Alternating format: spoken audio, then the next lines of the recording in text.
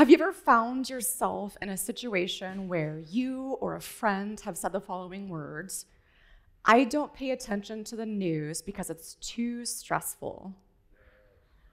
So let me ask you this: where are you getting your news information from? Did you know that in the US, half of adults get their news at least sometimes from social media? This is an amazing time in technology, and the advancements of AI are rapidly changing how we interact with the world today. The table behind me showcases a breakdown of the percentage of adults that get their news sometimes from social media, broken down by different platforms. It's no surprise that Facebook is leading with 30%, followed by TikTok at 14%, and Twitch, a percentage that doesn't even register here on the graphic. But let's take a moment to look at TikTok and how TikTok has impacted the fabric of our society in just 3 short years. In 2020, the share of US adults that regularly got their news from TikTok was 3%, and that's now quadrupled to 14% in 2023. And it's interesting because we have the President of the United States now opening a TikTok account ahead of his upcoming election, which could be an interesting move considering about a third of US adults under 30 regularly get their news from TikTok. The world of misinformation is rapidly advancing, and we must be consumers of digital media in a responsible way. With progress comes challenges. I love technology, but I believe in helping the public embrace technology and become informed consumers of digital information, especially in the age of AI in the 21st century. My name is Ashley Coffey, and I'm passionate about bridging the gap between technology and people.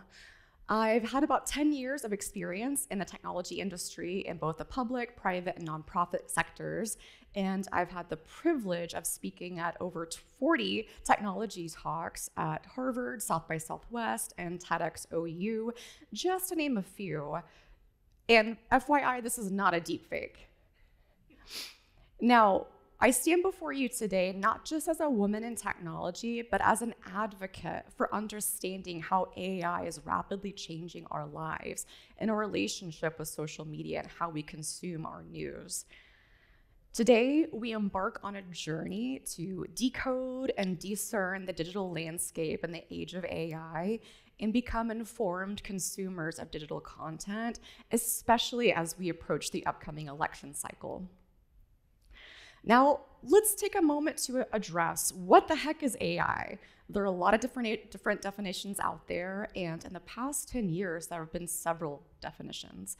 But according to IBM, at its simplest form, artificial intelligence is a field which combines computer science and robust data sets to enable problem solving.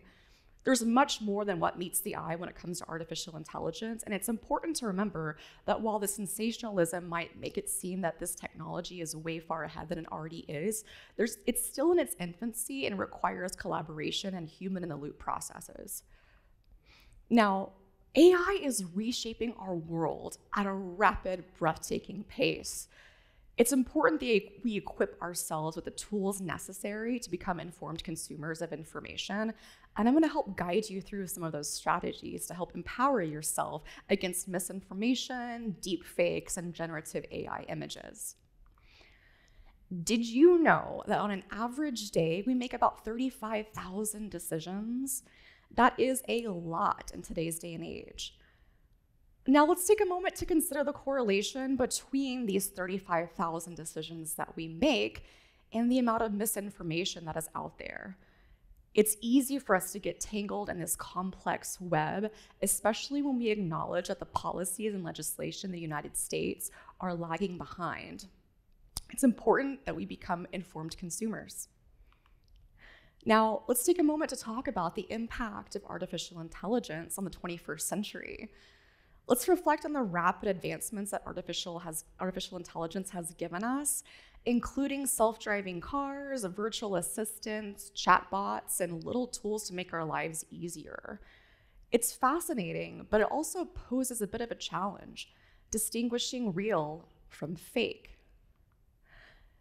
There's a good side and there's a bad side to everything. And while AI can be a tool for good, there's also a dark side of artificial intelligence being used as a tool to spread misinformation very quickly. And I want to kind of dive in to a little bit of this. In just the past 2 months, there have been 2 major incidents of misinformation spreading like wildfire. And the first one happened on January 24th with Taylor Swift. On January 24th, Taylor Swift realized that there were generative AI sexually explicit images becoming viral on a social media platform, and one in particular. And these images generated 27 million views in the 19 hours before the account that originally posted that content was taken down. You also may remember the Biden robocall campaign in New Hampshire, urging Democratic voters not to vote in the state's primary. This raised very serious concerns about the spread of misinformation to roughly 25,000 people in the state of New Hampshire, and especially in advance of upcoming elections. Just a note, I did use generative AI to create these images, and through the process of curating my talk, I learned how to properly cite generative AI. So I'd like to share with you the prompt that I used for these images. A patriotic robot president making robocalls in the Oval Office. The first image is what generated it at first, and I thought to myself, this needs to be a little bit more patriotic. So when I said, make it more patriotic, the second image came up. And I wasn't done there. I said, let's make it even more patriotic. And that's where we got the third image. So this example just goes to show you how a collaborative process with artificial intelligence can curate what you're trying to imagine, but it's important to understand how to distinguish real from fake. And shortly after these 2 incidents, the FTC proposed a new set of protections to protect individuals against AI impersonations. And this is actually open for public comment at the time of this talk. Now, let's talk about information literacy and the importance of being informed consumers. Digital literacy is no longer just a luxury. It is a necessity in this day and age. Now, I want to help equip you with the tools necessary to become informed consumers, and I want to make sure that you leave this talk today with a set of tools and your digital toolkit to combat misinformation. Number 1, the critical assessment of your sources. Always remember to cross-check and verify what you're looking at. Be careful of unknown or unfamiliar websites that seem to push a particular agenda, especially without proper citation or evidence.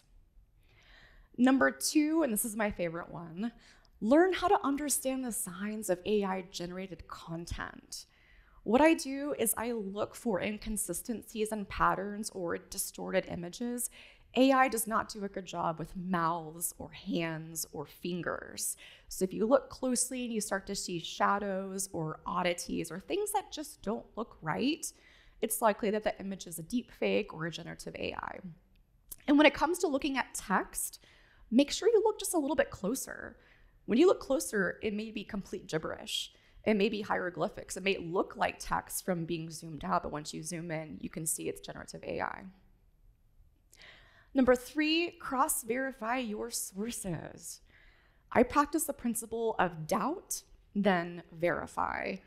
Cross-reference your sources, go online to trusted, reputable websites, and fact-check the information to make sure it's actually true before you consider it as such. Number 4, digital literacy education. There are a lot of organizations and institutions out there that provide free resources and online education to help you understand how to be an informed consumer of digital information.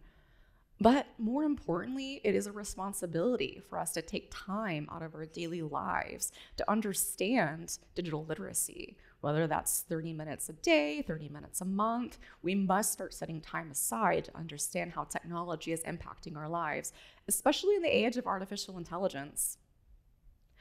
With these strategies, you could become informed and equipped to understand real from fake. Information literacy is not just a choice. It is a responsibility. In the age of misinformation and the manipulation of algorithms, it is paramount that we look at information with a critical lens and understand how to cross-reference our resources, learn how to spot misinformation, and become informed consumers of the digital content that we consume in our daily lives. So my ask to you today is make sure that before you consume content as true and factual, make sure that you use the 5 strategies that I've given you to inform yourself to be a consumer of digital information. Today, I ask you, what can we do to be informed consumers of digital content? My name is Ashley Coffey. Thank you for your time and attention today. And together, let's decode and discern a digital future that we want to create. Thank you.